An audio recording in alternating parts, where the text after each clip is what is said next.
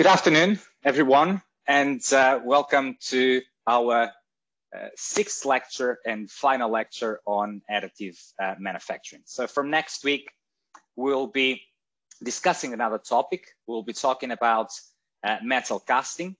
And today, the idea is to look at how can we estimate the costs involved in the production of parts using additive manufacturing. So the lecture is going to be recorded. If you want to switch off your cameras, please do so. As usual, if you've got any questions, please just raise your hands and we'll try to answer them as we go along or towards the end of the lecture. So as usual, just a brief recap of the main points from the previous lecture.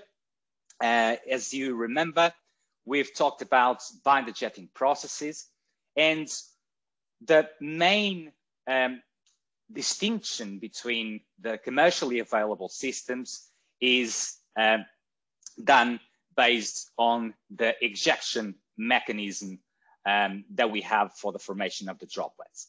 So you can either have a continuous stream or you can have and this is probably the most common commercial system used nowadays, the drop on demand. So in one case, you have a jet of material, of binder material that is being ejected from the nozzle as in a continuous stream. And the other one, you have the ejection of single droplets directly from the nozzle. With continuous stream, obviously, you can have a higher production rate, but the resolution and the accuracy is inferior when compared to a drop on demand. And that's the reason why these drop on demand systems are more common nowadays in commercial inkjet printers. Also, and I would like to clarify this because we've had a few questions in terms of continuous stream and how the droplets are formed and directed into the platform using this mechanism. So initially we have the supply of our binder material into the printhead. Once in the printhead and through the action of an actuator, a continuous stream of material is ejected from the nozzle. After it has departed the nozzle, then we can perturb this continuous stream and form individual droplets. How can we then direct these droplets into the printing platform? In order to do that, we need to charge these droplets, and we can do that using a system that is located along the stream or the direction of the stream of the material. Once the droplets are charged, then they go through this high voltage system, and we can then use these deflection plates to direct the particles that are charged into the substrate.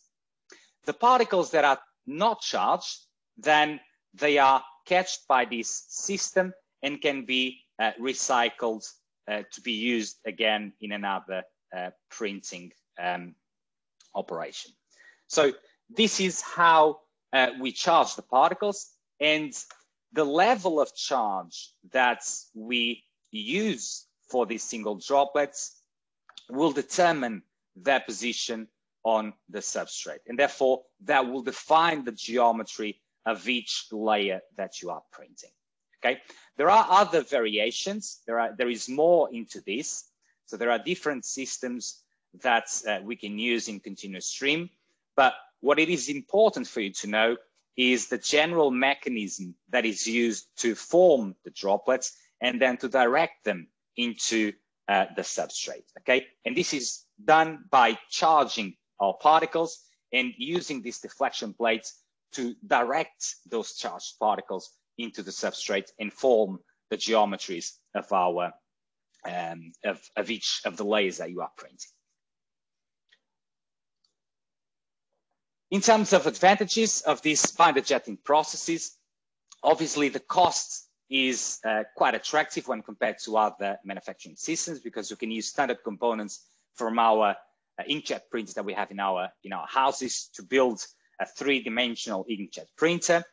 The speed can be also significantly increased by incorporating multiple nozzles in each of the print heads that we use to dispense the binder material. And we can scale up this process by incorporating multiple printing heads with multiple nozzles. Also, it's one of the few systems that allows you also to print in colors. FDM also does that, but this is a system that is commonly used to create prototypes or parts that have to have colors. And as we've said, for some biological applications or medical applications, the porosity that is normally present because of the powder particles that are used to build the parts can be advantageous in some situations, like, for example, when we want to create tissue surrogates for bone. Also, depending on the materials that we use, it is also possible to create a more sustainable process by using water as a binder. In terms of the limitations, the choice of materials is limited commercially in terms of waxes and photopolymers. We also have limited part accuracy, and this is more in terms of continuous stream because of the way that we use to direct the particles into the substrate. And the mechanical properties, also because of the nature of the materials, it's also limited when compared, for example, with powder bed fusion or with FDM. Because we use the loose powder to support the building of our parts, depending on the geometry of the parts, we can also have issues with trapped material. And in all the cases, we have a post-processing stage that is required to remove the loose powder and also to infiltrate our parts with agents that will reinforce the mechanical properties of our porous systems. The other systems that we've looked into is the powder bed fusion. There are different additive manufacturing techniques that fall under this powder bed fusion classification, and we only talked about selective laser sintering. And in terms of the selective laser sintering mechanisms, there are also some distinctions that need to be made. And one is in terms of the binding mechanism that we use in powder bed fusion. There are four, but the one that you need to know is the liquid phase sintering. And the name of this binding mechanism, mainly the liquid part, has to do with the binder material that we use.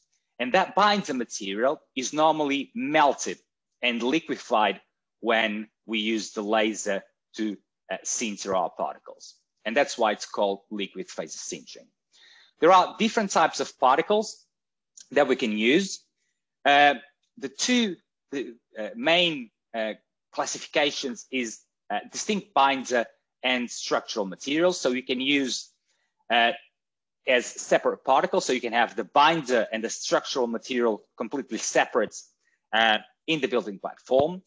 You can create a composite material. So each particle will incorporate both the structural and the support material, or you can do that by coating the structural material with your binder that you will then subsequently melt using the laser. And the other one, more common in terms of polymers, is the use of indistinct binder and structural materials in your building platform. Okay, and the reason why we're talking about or focusing on liquid phase sintering is because this mechanism is the most common in terms of the commercial systems that are available for the industry. Obviously, because of the nature of the materials, the parts that are normally fabricated using selective laser sintering present very good mechanical properties. Okay, so we can use metals and we can use polymers that display very high mechanical resistance, and this is important in terms of the automotive, but also as the aerospace and biomedical industry. In the case that we are building parts using polymers, we don't need to create support structures because the loose powder can support the part that you are printing, but that is not the case when you use metals. In that case, you need to create support structures, and this is no longer an advantage of the process. Similar to other processes that use the loose powder, like binder jetting, to support the fabrication of the parts, you can create very complex geometries without the need of creating support structures. And also, the range of materials here is much broader than, for example, in SLA or in binder jetting. You can use polymeric materials, you can use metals, and you can also use ceramics to create parts for different applications. As in any other powder-based system, you have the problems of a poor surface finish, and this normally needs to be rectified in a post-processing stage. The productivity can be lower compared with other processes, and this has mainly to do with the fact that the process of laser sintering needs to be conducted within a chamber, and that chamber allows us to control the temperature of the process so that we can minimize the risk of shrinkage. So you need to heat up the chamber before you start printing, and then you need to cool it down before you remove the parts from the chamber and do the post-processing. And that obviously will add more time to the fabrication of the parts and therefore reduce your production. Also, another disadvantage is the energy that is required to sinter or to melt your parts. And obviously, this has an impact on the overall cost of the parts that you are producing with selective laser sintering. Any questions regarding these points that we've just covered? What does it mean by induced microporosity? Sorry, can you please repeat that? Yeah, so what does it mean by induced microporosity? Okay, so the microporosity, when you have these powder particles, obviously you're going to have, when you bind them, you're always going to have voids between the particles, okay? And that is induced by the fabrication process itself and by the nature of the materials that you are using. And that's why we talk about induced microporosity. This can be beneficial in some applications, like we've said in terms of biomedical applications, but in general, for other more industrial applications, you always try, independently if you use binder jetting or SLA or powder bed fusion, what you try to obtain is 100% solid parts, because otherwise the porosity is detrimental to the mechanical properties of your part that you are fabricating, okay? So just please be careful when we talk about advantages in using binder jetting to create parts that have microporosity. That is beneficial because of the biological response that we obtain when trying to, for example, create implants for bone regeneration. That's not generally an advantage for other more industrial applications. Thank you. Hi, sir. Hello. Could you please tell again why you do need support material when you are using metals? So as I've said in the previous lecture, when you use metals, you have to create, or you have to use very high power lasers to be able to sinter or to melt your metal powders, okay? So you're basically promoting the change of state of your material from solid into a melted or molten material. So you heat it up and then you need to cool it down to allow it to solidify. And this transition in terms of temperatures will obviously imply a change in terms of the structure of your material that will cause the shrinkage of your parts. And we try to minimize that by having an environmental chamber where we control the temperature. And because the difference between the temperature within the chamber and the temperature that you are using to melt your polymer is reduced, then the effect of the shrinkage is also minimized. All right, but why do you need a different material from the one that you have melted? What do you mean we need a different material from the one we've melted? As far as I understood, you have said that we need support material while we are working with metals. Yeah, you need to create support structures, not that you use a different material, okay? All right.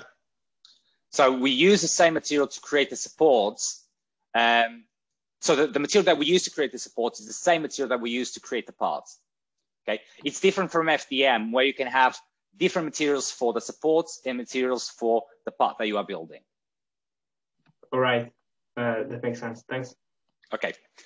Okay, if there are any other questions, I can answer that at the end of the lecture. So I hope you had a chance to look at the asynchronous video that I've uploaded on Blackboard. That is important for you to understand this practical example that I will go through during today's lecture regarding the cost model. However, if you've got questions, please do ask them, okay?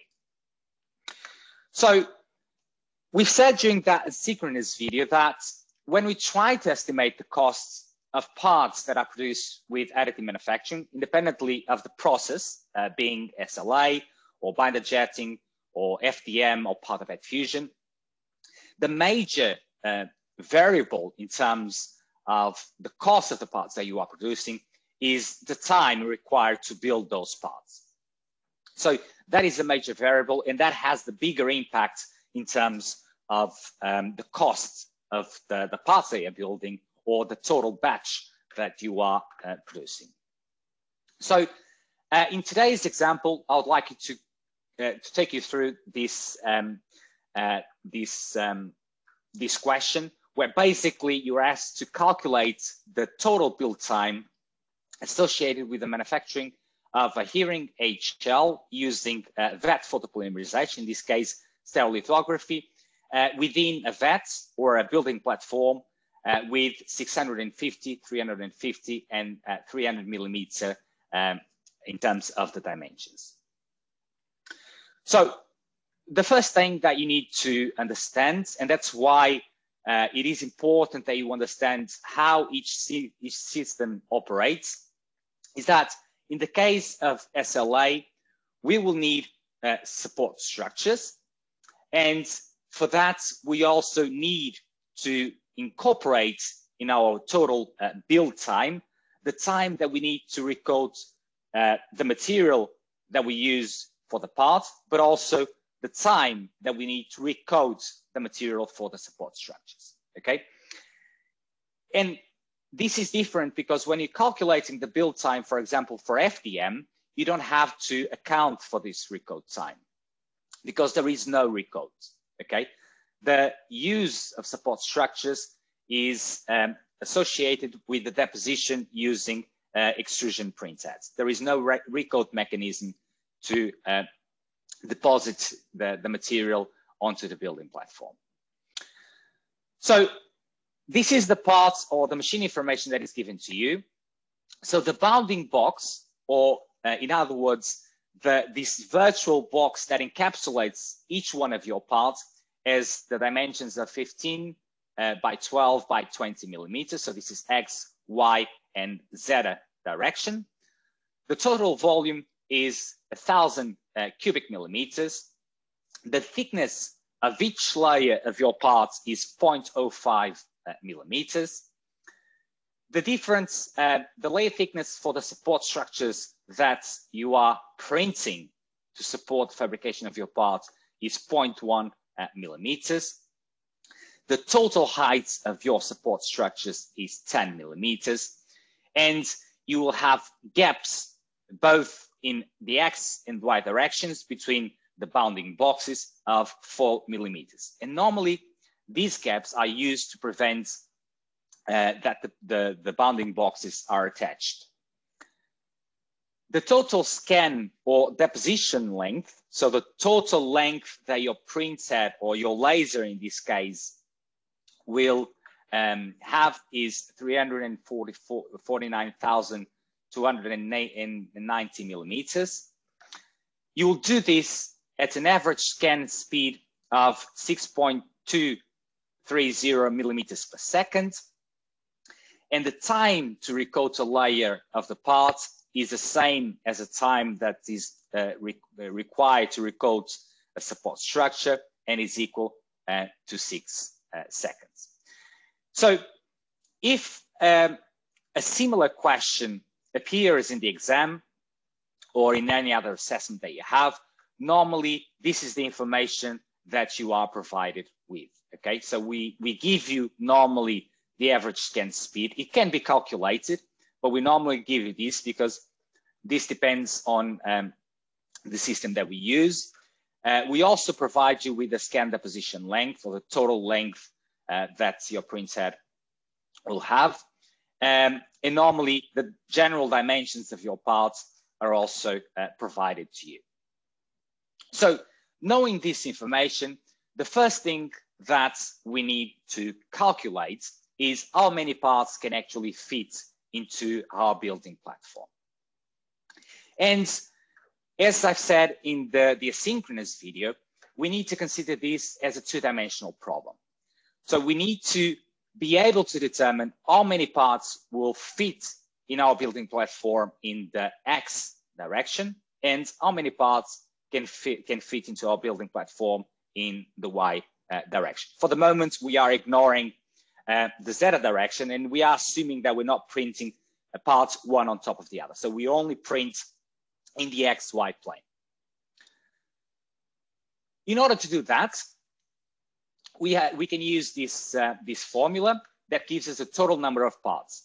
The first part of this equation gives you the number of parts that fit into the X direction, and the second part of the equation gives you the number of parts that will fit in the Y direction. If we consider that the dimensions in the X direction are 650 millimeters, and this is given to us, and if the dimensions, the total dimensions of the platform in the Y direction is 350 millimeters, the bounding box, each bounding box that encapsulates the part that you are building, have the dimensions of 15 millimeters in X and 12 millimeters in the Y direction. And if we have 4 millimeters in both directions between these bounding boxes, then we can compute this into the formula and obtain the total number of parts. An important thing, when you are calculating the number of parts that fit into the X direction, you will see that with these numbers, you will obtain 33.36 parts. Obviously, you need to have entire parts, okay? You cannot have 33.5 or half parts. It needs to be always entire parts. So you always need to round down this number at this stage, okay? So in this case, what you have is 33 parts in the X direction, and you will have 20 parts in the Y direction. You always have to have entire parts in each of these directions. And if you multiply 33 parts by 20 parts, you'll obtain a total of 660 parts in the two-dimensional platform. So this is the number of parts they can fit into the building platform at once. So now that we know the number of parts that we can fit into the building platform, we need to calculate how much time it will take to scan those parts. And for that, we know the number of parts. The scanning length is given to us. So this is a total scanning length to build those 660 parts. And we also know the speed, or the average speed at which the laser will travel to print those parts. So considering the scanning length as 349,290 millimeters, at an average scanning speed of 6,230 millimeters per second. The number of parts being 660, as we've calculated in the previous slide. If we compute this into the formula, what we obtain is 10.28 hours. So this is the total scanning time to build those 660 parts. This 3,600 is only used to convert from seconds to hours. Okay, so normally you have this in hours and not in seconds. So in terms of the build time, the other components that will also influence the total time that you'll have to build your parts is the recode time. So the time that you need to either recode the building platform with support material or with building material. And to calculate that, we need to know the number of layers of the support structure, multiply that by the time that is required to recode each one of those support structures, and the same for the part that you are building. So you need to know the number of layers of the part and the time required to recode each one of those parts. So if you consider that the number of layers of the support structures, we know the total height of the support structures. If we divide the total height that is given to us by the layer thickness, we can obtain the total number of layers for the support structures. The same can be done for the number of layers of the parts, but in this case, instead of using the total height, we use the dimensions of the bounding box in the zeta direction, and then we divide that by the layer thickness, thus obtaining the number of layers for the part that we are building. And we also know, because that is given to us, that the time to recode the part is exactly the same as the time to recode the support structures, and it's equal to 6 seconds. This can be different, okay, but in this case, they are the same. By knowing this, we just have to compute these numbers into the formula and obtain the total recode time for the parts that we are building in the building platform, and that is 0.83 hours. Obviously, as in any additive manufacturing system, we also need to account for the different delays that we can have in the process. And in order to account for those delays, we need to know the pre-delay time, so times or delays that are associated with, for example, setting up the print heads in order to actually calibrate the system. So these are all pre-delay times, so all the times before the printed head is actually depositing material, or in this case, the laser actually scanning your VAT, and the post-delay times. And sometimes, like for example, in the case of powder bed fusion, you can also have additional times like the time required to start the process. So for example, if you need to account for the time to heat up and cool down your environmental chamber, this is normally counted by this component here in this formula. So if you consider that the number of layers of the part is 400, we know that the pre-delay time is given to us and it's 15 seconds. The post-delay time is 10 seconds. And the time to actually start the printing process is 0.5 hours. You can compute this into the formula and obtain a total delay time of 3.27 hours. Now that you know the time required to scan your parts, the time required to recode, and all the delays associated with the building of your part, you can calculate the total build time. And if we consider that the scan deposition time is 10.28 hours, the recodes in total for those 660 parts is 0.83 hours, and the delay time being 3.27 hours, the total build time for these 660 parts is 14.38 hours. Now that you know the build time, and as you've probably seen in the asynchronous videos, using this build time, we can then calculate the total cost of our build. This build time will have an impact in terms of the purchase price of the machine that is allocated to this specific batch, and also on the operation costs for this specific batch. Obviously, the total cost of the batch will also account with materials, and you can easily determine that using the information that is provided on the asynchronous videos. This is not going to be the only example that we're going to cover in terms of the cost model for additive manufacturing. And during the tutorials, we're going to give you other examples of different questions that we can ask and the different ways that we can use the cost model to estimate not just the building times, but all the costs associated with the production of parts using additive manufacturing. Okay, so this is all I had for today's lecture, and I'm happy to take any questions you have now.